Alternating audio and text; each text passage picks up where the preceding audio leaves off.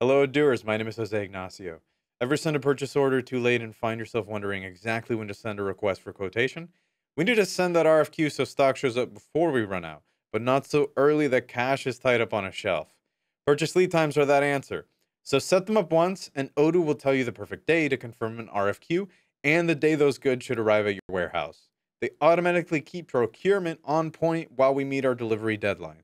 Vendor lead times, well, that happens to be the calendar days it takes a supplier to deliver after you confirm a PO. The security lead time is a company wide buffer of calendar days that Odoo adds to every purchase order.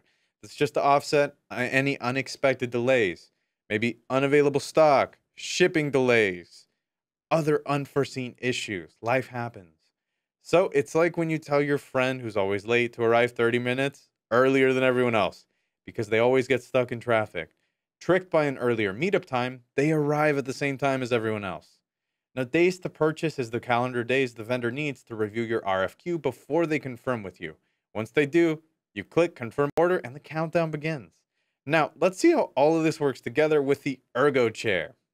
So first, the vendor lead time is 7 days, which is the typical transit time from Gemini Furniture to our warehouse. Next, we have a 2-day purchase security lead time, which is a buffer for any unforeseen issues or delays. And lastly, the days to purchase lead time is 1 day, which gives them a full business day to check their email, determine whether they have stock, and confirm that they can get the product to me. Together, these 3 lead times give Odoo a 10-day planning window. Now, when using reordering rules, Odoo will remind you to order 10 days before the quantity is expected to drop below the minimum. All right, that was a lot of background information, so let's dive right into the database to set that up.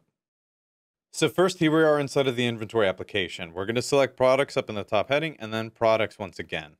Pick that Ergo chair that we talked about. Now we're going to make our way over to the purchase tab. So in the vendor price list, we have our default vendor, which happens to be Gemini Furniture. We've set the delivery lead time that we happen to have over here to 7 days. That's actually the vendor lead time. I know we should be consistent, but that's just a little doopsie.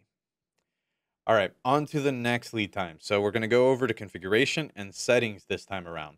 We're going to scroll down until we see the word advanced over here so that we know we're at the right place. Advanced scheduling. There we go. Now you want to make sure this little checkbox next to security lead time for purchase is checked. Now we want this field over here to say 2 days. Next over here is days to purchase, which we want set to 1 day.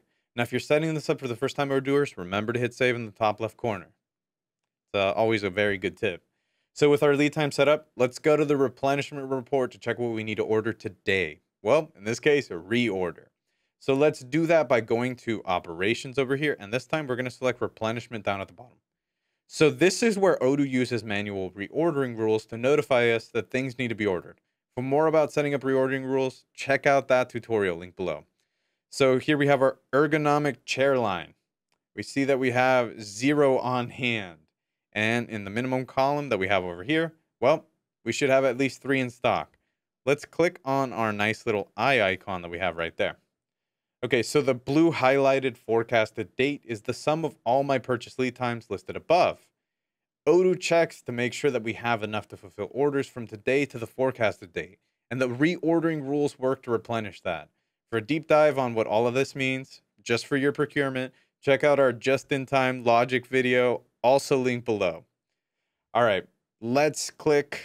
In our case, I think it's time for us to just close out of this, and we're going to select order. Why? Well, because we're here. Now we see an RFQ was created, as you saw from our nice little link. I could click that link, but it's also disappeared. So we're going to go out of here, and I'm going to show you the way to do this if it also disappeared on you. Now we're in the purchase application. And look at that. Right here, the most recent RFQ for Gemini Furniture. So on the RFQ, you notice we have an order deadline, and that happens to be tomorrow. That's the days to purchase at work.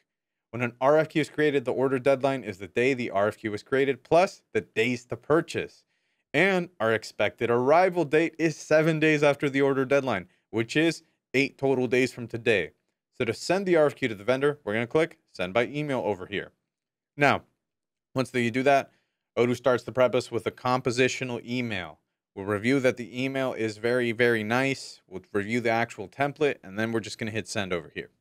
Perfect. Once that sends on over, we see in the chatter, all the vendor has to do when they receive the email is click accept right there. We make it easy.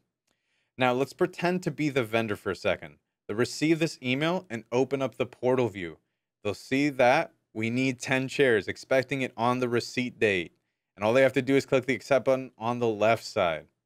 And then once that the vendor accepts, we got our nice confirmation over here. The RFQ has been acknowledged by Gemini Furniture. Thank you, Odoo bot.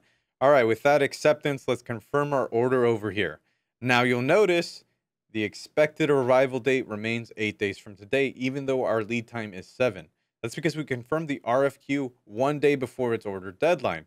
Odoo retains the original arrival date. The result is that the supplier has 8 days to ship it to us. They ship sooner, we get everything sooner. So let's click our receipt smart button up at the top center over here. All right, this shows us at this point that the warehouse is expecting the shipment from Gemini Furniture on or before our scheduled date over here. This transfer is linked to our purchase order, as you can see over here, for our source documents. So I, the purchasing team, can stay in sync with the warehouse team. Finally, I'm going to click validate over there. Now, once that I did that, well, guess what? The deadline turned into effective date that we have over here, showing us the difference between the scheduled date of arrival versus the date we actually received the item. And there you have it. That's the convenience of purchase lead times. Once you've told Odoo how long suppliers and logistics really take, the system schedules everything for you. No spreadsheets, no guessing, no stockouts. Thanks for watching, Odooers. Remember, you're doing great. Grab a snack. I don't have one once again. I need to get more. See you next time.